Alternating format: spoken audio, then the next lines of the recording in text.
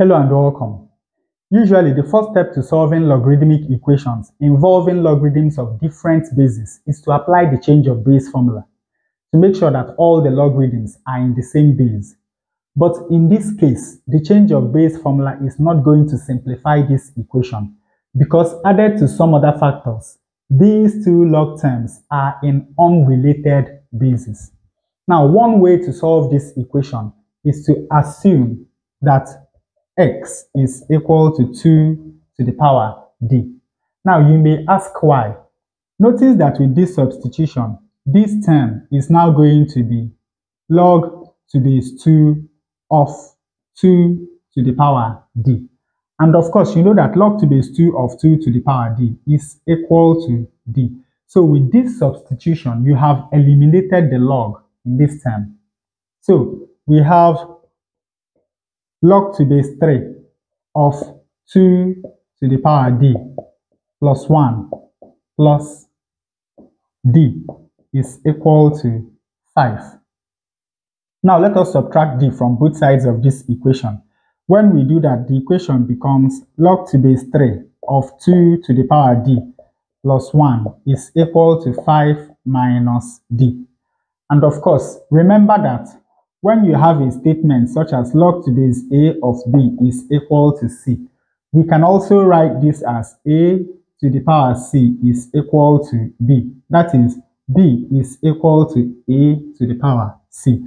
So in this case, we have that 3 to the power 5 minus d is equal to 2 to the power d plus 1. Now, to simplify this equation, let us multiply both sides of this equation by 3 to the power d. Now, here we have 3 to the power 5 minus d multiplied by 3 to the power d. And of course, you know that when two numbers with the same base multiply themselves, we simply add the exponents. So this is going to be equal to 3 to the power 5 minus d plus d. Minus d plus d is equal to 0. So on the left-hand side, we have 3 to the power 5. And this is equal to 3 to the power d multiplied by 2 to the power d plus 1. Now let us look at this equation. From this equation, we have that d must be greater than 0 but less than 5. So let us test some values of d to see if we can find which value satisfies this equation. When d is equal to 1, the right-hand side of this equation is 3 to the power 1 times 2 plus 1.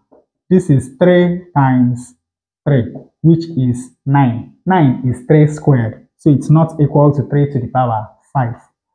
When d is equal to 2, we have 3 squared times 2 squared plus 1. This is 3 squared times 2 squared is 4 plus 1, 5. This is 9 times 5, which is 45. 45 is not equal to 3 to the power 5.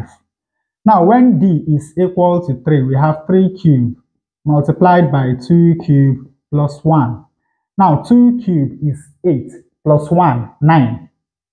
9 is 3 squared. So this is equal to 3 cubed multiplied by 3 squared. And of course, this is equal to 3 to the power 3 plus 2, which is 5. So we have that the value of d that satisfies this equation is d equal to 3. Now notice that the right-hand side of this equation is monotonically increasing. So it would only meet the value 3 to the power 5 once at the point d equal to 3. So this is the only value of d that satisfies this equation.